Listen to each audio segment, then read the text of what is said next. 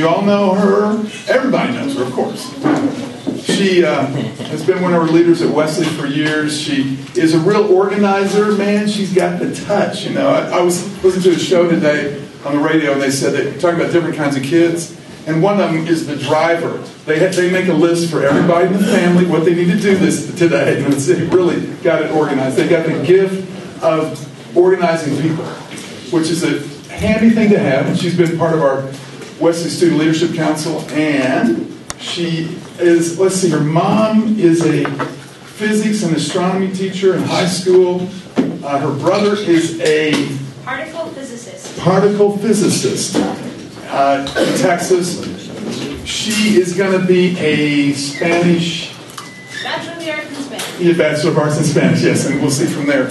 I know she'll organize the world, but let's welcome to share with us today. We'll have you out of here by about 12 till, so you can get to class.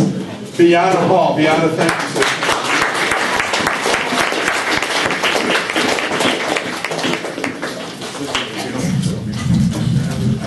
Well, I was going to sit on the chair, but...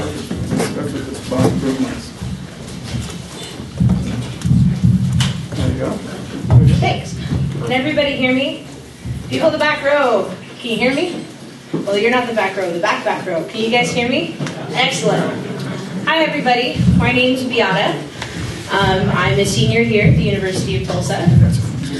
And, well, I guess a good place to start is actually my name.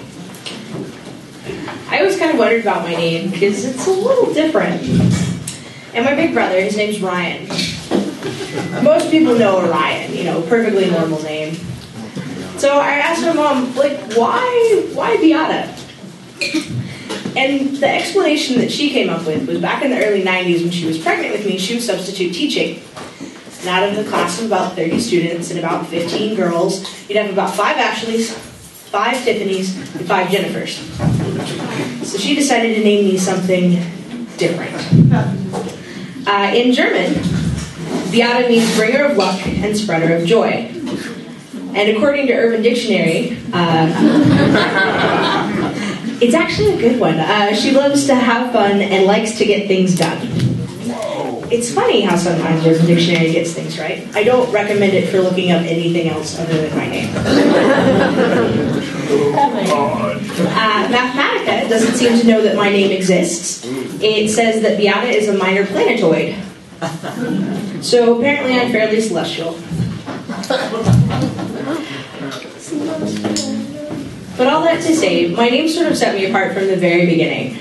I was an oddball from the get-go. I never stopped talking, ever. The first day of pre-K, my mom taught at the preschool that I attended. So she dropped me off early with my teacher, Mrs. Martin. And Mrs. Martin was moving around the classroom, getting things organized, getting things set up, and I'm just following her around talking the entire time. So at some point, she turns around to me and she goes, "You're quite the chatterbox, aren't you?" "Yes, ma'am," and I just kept right on going. As a kid, I was a little different. I like to read books. I really do. I wasn't into sports. I was bad at sports. I was very bad at sports. I tried a lot of different sports. Wasn't very good at any of them. Which was okay, because there weren't exactly superstars on the upward basketball team, or in the tennis group, or at the soccer team, or at t-ball, or swimming, or anything else that I tried. But I was a bit different, and kids are exceptionally good at pointing that out about people. They can look at you and be like, "You're weird," and meaner things than that. I was bullied a bit as a kid, and by a bit I mean a lot. I went to a fairly, I'd call it a nerdy elementary school. We were Hillside Academy for Excellence. But as the sole female in my age level in the math and science team, I got a lot of jokes made and some mean things were said. And throughout all of this, throughout everything that happened, middle school was no fun either. I sort of matured faster than a lot of my classmates. I attended the first funeral in my lifetime in about 3rd grade. So my concept of life and death was rather different from my classmates. And I was ostracized sometimes because I'd look at things and be like, I don't care who the Backstreet Boys are. I don't care that the lead singer of NSYNC is dating this person. Those things didn't fall into the things that are important to me still. Today I know a lot about nerd pop culture. I can tell you anything not anything you want to know about Benedict Cumberbatch, but I know my Sherlock and I know my Doctor Who, and I appreciate the Hobbit, the Lord of the Rings. I've read the books and seen the movies. I like video games, but just because I like those things doesn't mean that I actually rank them as important. But as a kid, I kind of came to the conclusion that no one should ever feel like I did when people would say mean things to me or not play with me at recess or in general do some of the stuff that they did. I told Ron I wasn't going to need a box of Kleenex. I was apparently very wrong. As a 5th grader, one day at recess, my friends were just like, we're going to play this. And you're not invited, basically. And so I wrote them a little note, and it basically said, well, if you guys aren't going to play with me, what's the point of living? I was 10. Hey, Ron, can I get Kleenex? Sorry, I don't share that one very often. Oh, thank you. And, that was what set up middle school for me. And then high school. Oh, thank you. But throughout all of that, I never doubted that God loved me. Which is sort of strange to say, because you'd think that if you didn't interact well with your peers, and you only felt like the people who loved you were your family, you'd kind of have a different viewpoint on life. I really talking over about people that don't look really pretty when they cry. That's me. I felt ostracized by my peers and unloved. But God, I don't know that I ever doubted that God loved me. Which is sort of funny to say, because when it feels like the whole world's against you, you wouldn't think that the person that you give credit for creating that world would be the person you'd still trust and have faith in.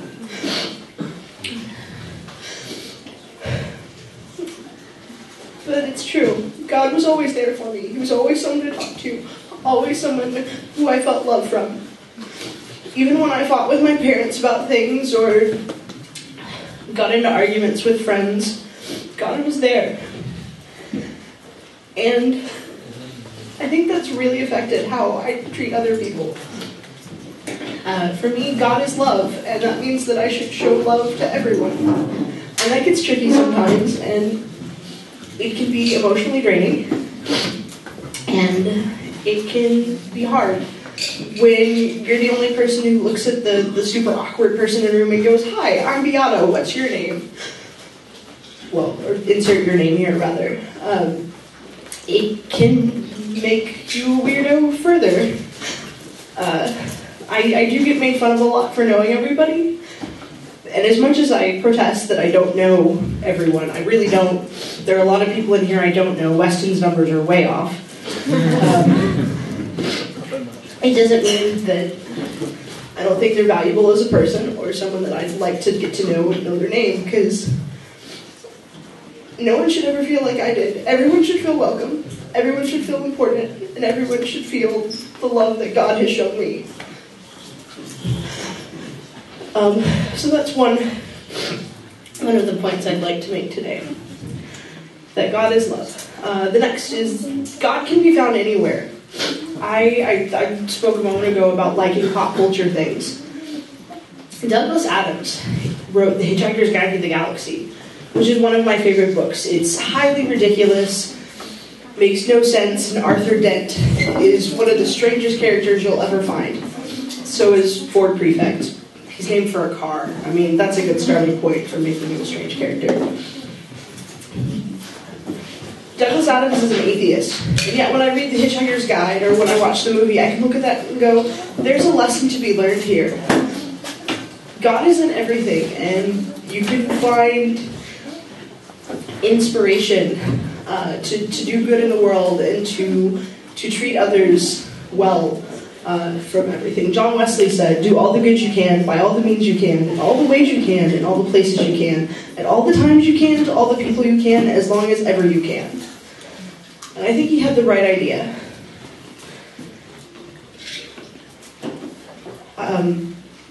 Doing good means doing the right thing, and that can be tough sometimes, and I really don't like public speaking, and yet for the past several years I've done announcements here, and I've acted in the videos, and I've ended up being the group representative for something several times, and that's more of the needing someone to do that, and so I've said, okay, I can do that. I don't like it, but I can.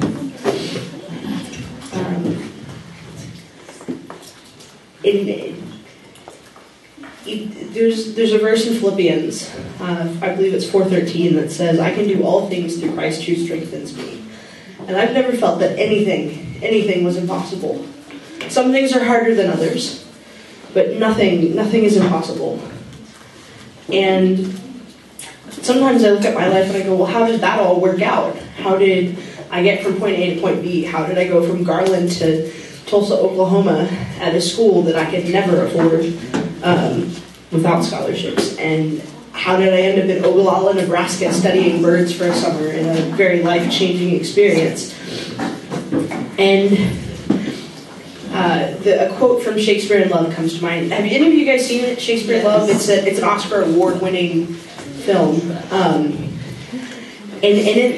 One of the theater owners is being beat up by some loan sharks because he hasn't paid them their money, and they're like, the theaters are all closed because of the plague. And he's like, it'll all work out. And they're like, how? And he says, I don't know. It's a mystery, but it will. And then this guy comes along behind him in the street ringing the bell and going, the theaters are open, the theaters are open. For no good reason. Sometimes life doesn't go according to plan, but God's got a plan, and sometimes you just got to trust that if something's given to you and it seems super easy, that's just the right way to go. Sometimes. The path to temptation is also really easy sometimes. Facebook. Facebook over homework? Yeah, Facebook's so much easier than homework. But other things like, well, this is the right place for me to be, or this is the right thing for me to do. Like how I ended up here at the Wesley, or how I ended up doing any of the things that I do. It's all sort of happenstance and chance. Or so it would seem if I didn't know that God was there with a plan and with ideas and with a path for my life. I really don't know what I'm going to do after graduation. When people ask me, I tell them I'm moving back in with my mom and dad. Rent's cheap. Food's good. I mean, my mom makes pan-fried pork chops and her own lasagna. What's not to like? And I'm probably actually going to end up working at Walmart again. I enjoyed working at Walmart last summer. It was good money, good times. I got to interact with a ton of people, new people every day. And that was great for me. I don't know what I'm going to do with my life. I'd like to change the world. I think world peace is possible. According to what I know about major world religion, there's no major world religion that teaches a doctrine other than peace. And because of that, I think that world peace is possible. And that if God is love, we can all get along.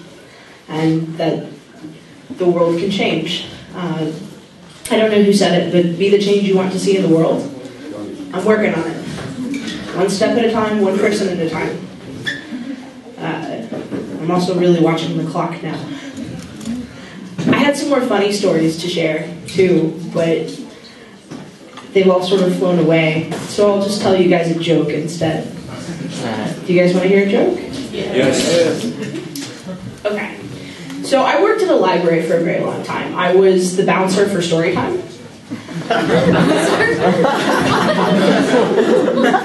which is a whole other story. I can tell that one in a minute.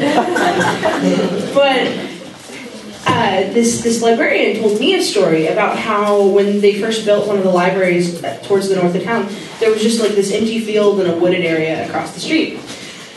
Well, and please note this is a joke. One day this chicken walks into the library and walks up to the librarian and goes, "Book." So the librarian's like, okay, well, she checks him out a book and tucks it under a wing and walks back out of the library and across the field. The next day, the chicken comes back and goes, "Book, book." So the librarian gives him 2 books, one for each wing, and the chicken tucks them under the wings and walks out the door and goes on his merry way. Well, by the 3rd day, the librarian's fairly curious. They'd like to get their books back. And it's okay to check out new books every day from the library, but it'd probably be a good idea to see where these books are going. So the chicken comes in and goes, "Boop, boop, boop." So 1 book under each wing and 1 tucked between his little chicken legs, and he walks out, and the librarian follows. So this chicken goes across this field and through these woods into the stream, and it drops the books and picks up the first one and just chucks it across the stream. And out in the middle of the stream, there's sitting this little bullfrog who goes, "Read it, read it."